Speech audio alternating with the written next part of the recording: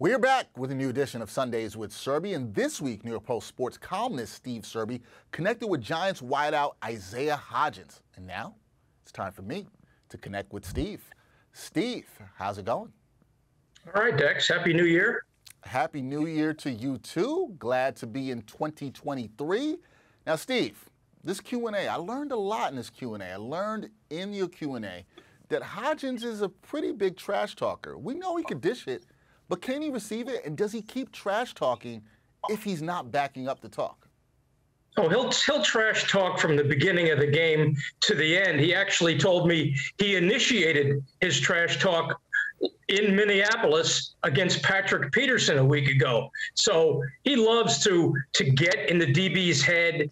He loves to get them furious. He loves talking smack with Saquon in the Giants locker room or on the field, because Saquon is the one guy who takes it seriously even when Isaiah is kidding around. So it gets him going, and it infuriates the DB, and he is totally unfazed. He loves if a DB starts trash talking him.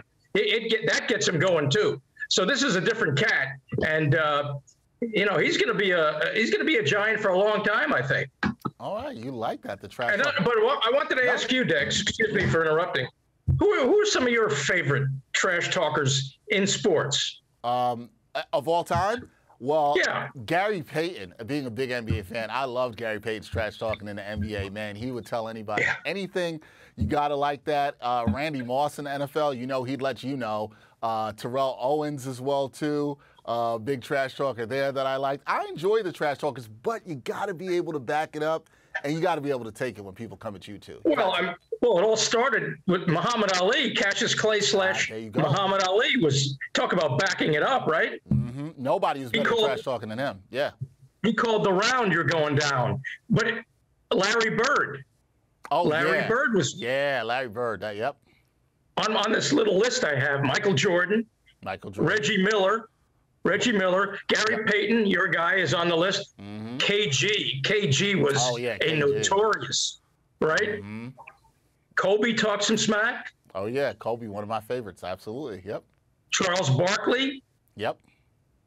How many baseball players? Not too many baseball players talk smack, are there? I don't know, or you just don't get to see it in that way, that really directly. It feels like there's a lot of chirping after somebody gets drilled or something like that, so it's not really smack talk. We need more of that in baseball, though. We do. Yeah, Shaq was another guy. Shaq talked smack. Oh, yeah. And by the way, I spoke to several of your former Little League and Pee Wee coaches. Oh, did you? Said that you were an unbelievable, notorious trash talker. Is that right? I plead the fifth on that one. I will plead the fifth on that. No comment at all. But one thing I do know, you are a trash talker among the sports media. You'll let some other sports media know if they're not bringing it. I've seen it. I'm not going to confirm or deny that. Okay. All right. We'll move on from that with the trash talking. But Hodgins, he's a 6th-round pick from 2020. He's now with his second team with the Giants. What does he think of his development on the field, Steve? And how good does he believe that he can be in the NFL? Well, he believes he can be a #1 receiver one day. His chemistry with Daniel Jones is growing weekly. He considers Daniel Jones a general and a possible top 10 quarterback as he keeps developing under Brian Daboll. Hodgins also knows the Daboll system from his days in Buffalo. That helps him. He's got excellent hands. He's a good route runner. He watched how Stephon Diggs perfected his craft. And the only knock on Hodgins coming out of the draft, 6th-round pick of the Bills, he ran a 4.61 at the NFL Combine, but he's bigger, stronger, and faster now. Now, he compares himself, not on that level, but receivers that remind him of him are Keenan Allen and Devontae Adams. Not necessarily burners, but guys that can get separation and make contested catches. And look, his quote on his Instagram, "You either evolve or you disappear." And this guy is really evolving. And he pays attention to the criticism he's received over the year. He didn't like it when people called him injury prone after he had a shoulder injury at Oregon State, which required surgery once he got to the NFL. So he's got, there's a lot of things that fuel this guy. His faith in God is another one. And, but I do have one question I'd like to ask you, Dex, if you don't mind. Okay, yeah, always. I'm always here for the Q&A. Let's go. Well, no, I'm in a fantasy championship game tomorrow. Okay. I'm benching Christian Kirk. Okay. Do I plug in Isaiah Hodgins? Supposed to be sunny it's sunny in mid-50s today at MetLife. What do you think? The way the Giants offense is, I say no.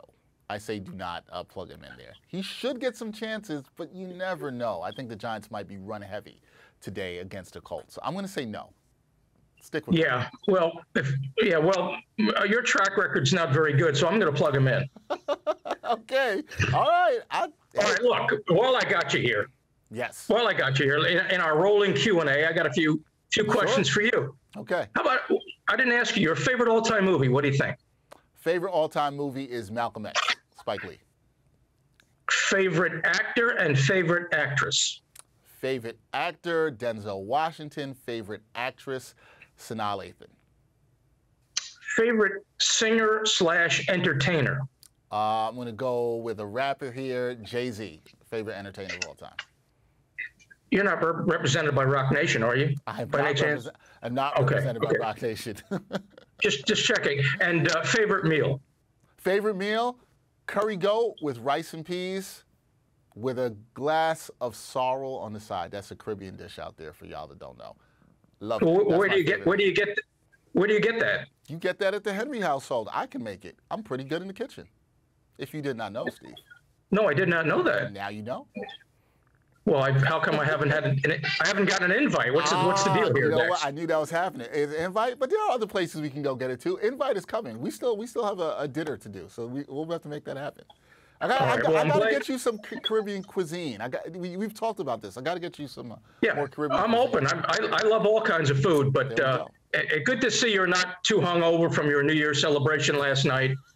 And a happy New Year. We'll have a great 2023. A happy New Year to you, Steve. We're going to have a great 2023. And everybody, as 2023 starts, check out Steve's Q&A with Isaiah Hodgins. That is Steve Serby, the great New York Post sports columnist. Steve, thank you. Appreciate you, man. Thank you, Dex.